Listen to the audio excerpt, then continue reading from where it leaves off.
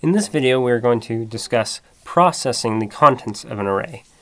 So I've done a little bit of the heavy lifting here for us, and I've set up just this for loop that will read in the number, like it will get a number from the user and fill an array with those numbers. And so just so that we can test this, I'm going to use the exact same loop from our last video where we are just outputting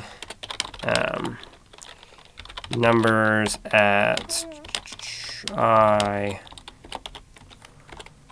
equals numbers at I.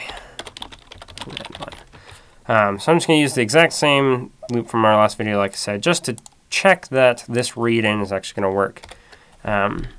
But so we say input a number, and we'll do 5 and 6 and 9 and 8 and 7. And so we get 5, 6, 9, 8, 7. We can see that we are reading in correctly. Our array is storing values correctly. Everything is great there. So let's say that now that we've stored these values, we want to go ahead and do some computations. You know, let's output the average and find the maximum and some other things like that. So let's go ahead and do that. So in order to do that, what we're going to do is we will just simply say, well, let's take the average first, and maybe that's all we'll show for this video. But let's start out. We'll have an int sum, and we'll set equal to 0. And then we'll say for int I equals 0, and I is less than size, and plus plus I, sum plus equals numbers at I. So what this does is it iterates across the entire array, and at every point it takes the number and it adds it into sum. And now we can output the average was, and we can do sum divided by size.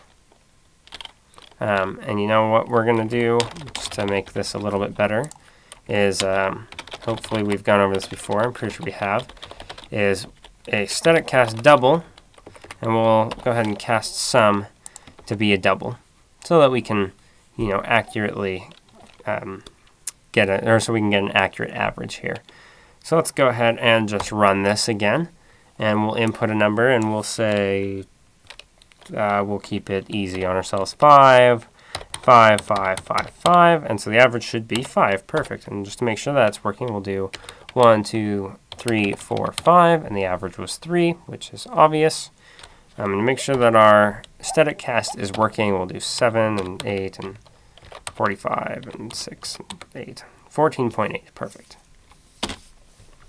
And so this is one way of processing the contents of the array, is that we can iterate across it, and we can use like a running total or an accumulator to keep track of the values stored inside our total. And there, I mean, like I mentioned, there are many things that you can do here.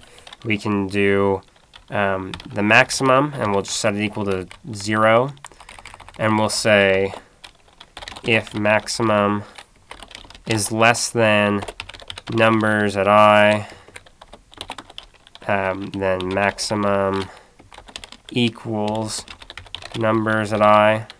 And there are ways you could optimize that, but it's not super important. And so we'll do the maximum